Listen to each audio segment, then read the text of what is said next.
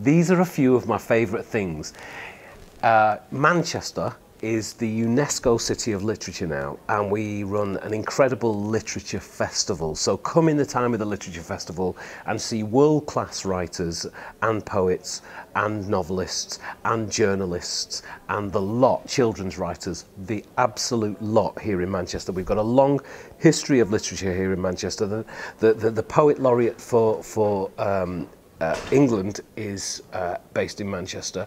The Chancellor of the University of Manchester is a poet. The Chancellor of Salford University is a poet. We're getting a brand new poetry library here at Manchester Met. This is a city of literature. See a poet at any of the venues here in Manchester and widen your world. You'll also find poems on the sides of buildings. Some incredible poets here. Why not have a go at the Heritage and History Tour at the University of Manchester? And one of the great things about that Heritage and History Tour is that it tells you why Manchester is the incredible place it is now because of its history. The Industrial Revolution, for example, happened because of the rain in Manchester. The rain is what powered the mills, is what powered the Industrial Revolution. Seeing beneath the skin of contemporary Manchester, you know, seeing the strata in the rock of Manchester and feeling that history actually will make you closer to the city. And it's an incredible tour. It's run by a guy called Dr. James Hopkins at the University of Manchester. We have a space station here in Manchester.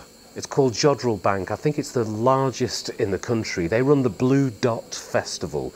Go to the Blue Dot Festival. But not only that, why not go to the Jodrell Bank and spend an evening with your partner, with a friend, with your children, watching the stars. They curate very particular events for families, for couples to eat food and see the stars. It's quite an incredible experience. Whitworth Gallery is a world-class gallery, award-winning, was run for years by a woman called Maria Balshaw, who went on to be the director of the Tate in London after Whitworth. Manchester really is a touchstone even, but a touchstone for the country. Some incredible people come from here. Contact Theatre.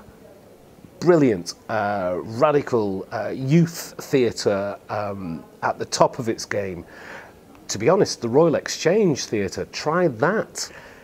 I did a gig at the Apollo on my birthday last year, and it's just been around for so long that if you know any bands that are playing at the Apollo, try and go and see them. Try the canals. The canals have all been kind of all been done up. In Manchester. Try just a simple walk through the canals and find a different Manchester in those canals. Chinatown. I love Chinatown. I went last night. I'm not going to mention any restaurants because I don't want to put one over the other, but try the back streets of Chinatown and look for where the Chinese eat. It's just the best food in Chinatown. There's also now in Manchester, which for me is really inspiring, there's a Ethiopian restaurant.